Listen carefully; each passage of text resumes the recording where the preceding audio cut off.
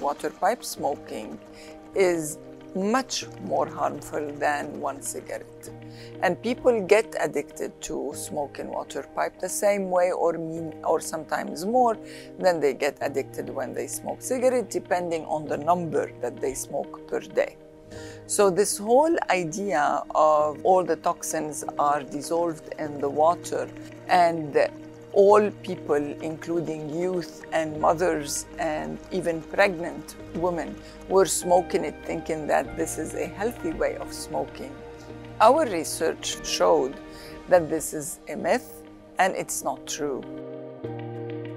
For us to do the chemical analysis as chemists, we needed a robot to smoke the water pipe or to smoke the electronic cigarettes. And we use it to collect chemicals on the filters, and then they give me the chemicals to do the analysis. And we were the first people to put the method of how to smoke water pipe out in the world, and this is called the Beirut method.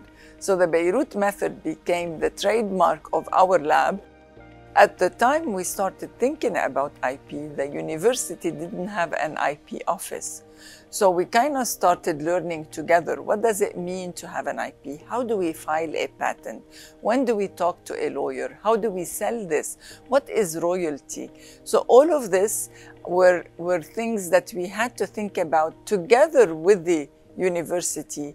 And then after we have initiated this process, the university established an IP office and they started promoting this idea at the university among youth, among students, and also among professors. I never felt that I need to compete with men, but I always wanted a woman's perspective in science, and that's different. We work with passion. I'm sure a lot of men do that, but we look at it from our own perspective. I don't want to say it's different. I'm saying that we have a lot to offer to science, and that's why we need parity in science, because we can look at the question from two different angles and we can create more and more solutions.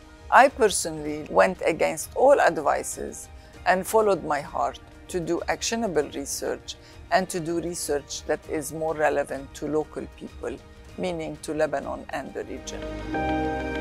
In my current job as a parliamentarian in the Lebanese government, I really want to bring the logic of science into the parliament, and I want to be a good advocate of youth.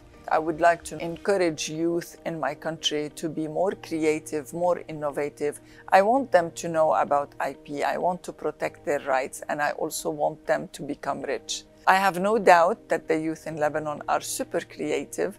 We have the best brains that usually go out from Lebanon to excel. We want them in Lebanon. We want them part of the solution, but we also want to protect their rights. This is my next challenge.